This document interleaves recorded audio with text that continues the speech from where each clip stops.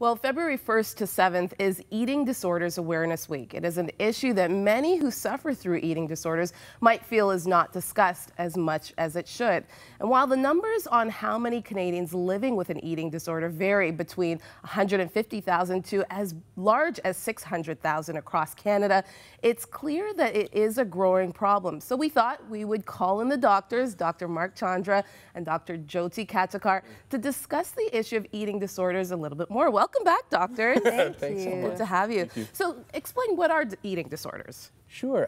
So basically, an eating disorder, somebody could be said to have an eating disorder if their attitudes towards food, instead of improving their lifestyle and improving their wellness, actually begins to detract from their wellness and detract from their happiness with life. In broad strokes, that's what the term eating disorder would mean. It's a pathologic attitude towards food. And so some people would say, well, can't you just change that mindset? And what I've learned is that eating disorders are really a mental disorder as well, Dr. Jyoti. Right. So there's a disturbance in perception. The way a person perceives their body is distorted. So it's a very difficult disease to treat because as much as you can tell somebody that their body size is appropriate, that person has a difficulty believing that that's the truth. So there are three kind of main eating disorders that we talk about. Right. Let's go with the first, anorexia nervosa. Sure. Explain that a little bit more. Sure. So the term anorexia simply means without hunger. And at some point in our lives, all of us have experienced anorexia. For example, when we're sick with the flu, all right, we are for that period of time anorexic, all right? And that's normal. However, anorexia nervosa, that term describes the pathological condition, which, like you said, can be considered a mental health disorder, in which a person has certain characteristics. The chief one among anorexia nervosa is the refusal to maintain a normal body weight. And it is the disease, it is the eating disorder that is the most characterized by restricting, all right? So that is typically the young female who constantly perceives her body as being too big, that will apparently, especially to people around her, live her life as if she's not hungry, not eating, not drinking enough sometimes, out of a desire to achieve a body weight that is completely out of touch with what a normal body weight would be.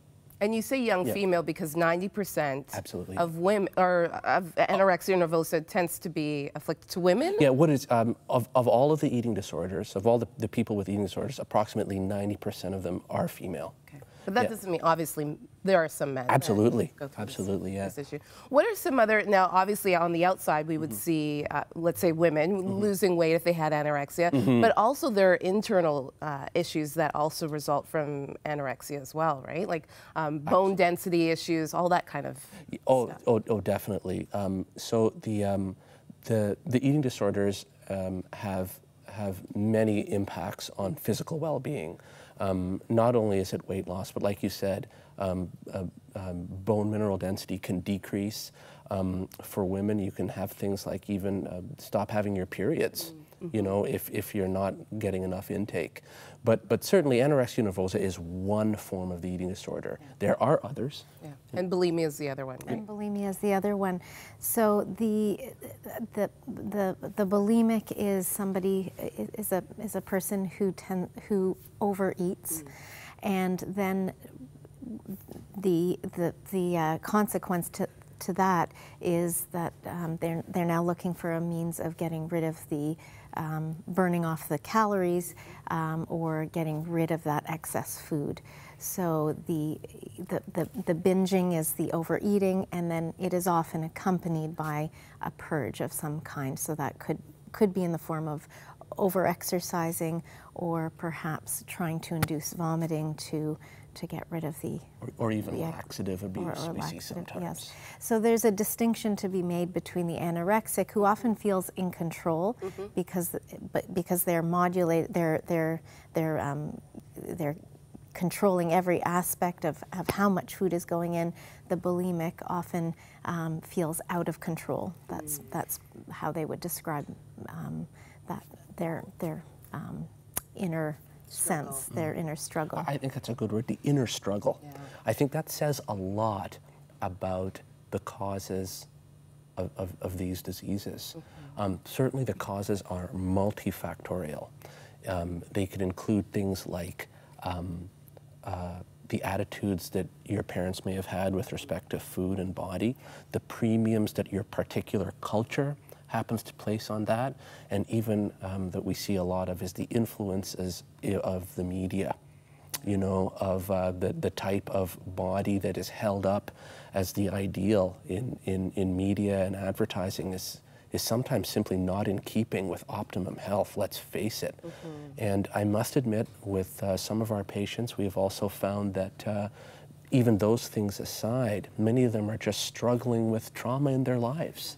You know, they've experienced abuse in the past, difficult upbringings, and all of those multiple factors seem to lead towards these conditions. And yeah. Often patients with these disorders are often perfectionistic, overachieving. So it's that drive to try to keep everything in one's life under control. And I think we can all relate to that in some way. You know, we're all broken in that sense, in that we're always looking to have control over our lives when ultimately we know who really needs to be in control. It truly is God that needs to be in control, and then when we start trying to fill in that role with our own selves, it breaks down. Yeah.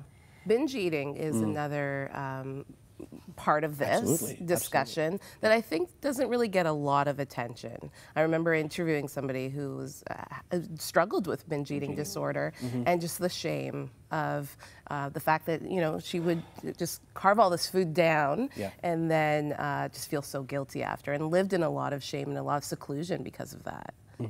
I think that you've really hit the nail on the head there in terms of what you mentioned about just shame. You know, you can imagine the stigmas associated with these conditions just compounds all of those multiple factors leading to it that I mentioned. You know, it's not something that you would talk about. You know, it's not something you would talk about with your friends, you know, much less your family. You know, but you're right. Binge eating to be differentiated from bulimia. So bulimia nervosa would be the disease that's characterized by binge eating followed by a purge. But binge eating disorder would be sort of one half of that.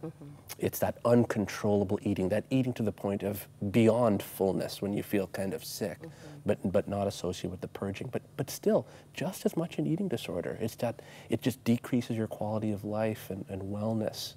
You know. Definitely, if anyone's concerned that they may have something like this, you know, or know of somebody who might, that seeking professional help is actually pretty important.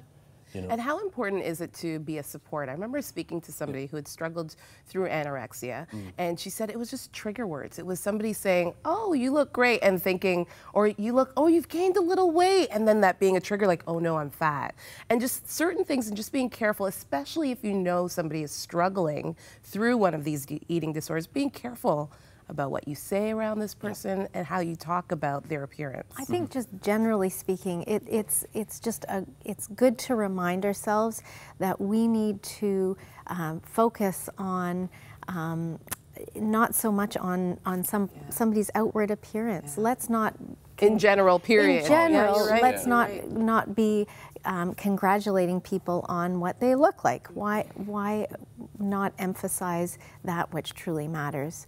You know, if somebody's shown a characteristic, or you know, has a character trait that we admire, I think that's something that's much more worthy of praise than maybe what somebody looks like on the outside. You know, and we as Christians have the assurance from God's Word that we do not derive our value from things like what our body looks like, the color of our skin, how wealthy we are, our value comes from being created in the image of God.